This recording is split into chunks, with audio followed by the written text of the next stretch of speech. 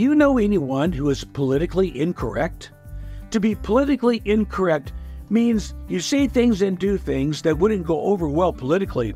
It means you don't agree with the popular opinions of the day. Did you know Jesus is the most politically incorrect person to ever walk the face of the earth? That's right.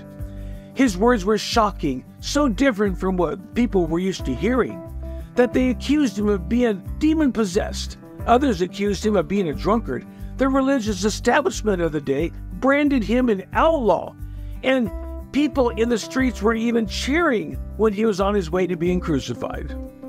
If you are a follower of Jesus Christ, you also are politically incorrect.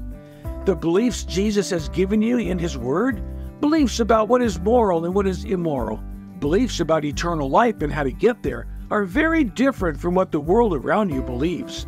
Like it or not, you are politically incorrect. God is also politically incorrect, so much so that he sent his only Son into the world to save sinners.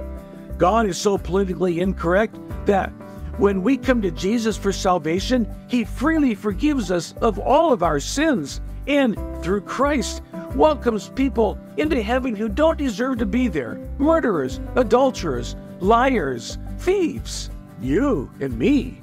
Beloved, Jesus said in John 14:6, I am the way and the truth and the life. No one comes to the Father except through me.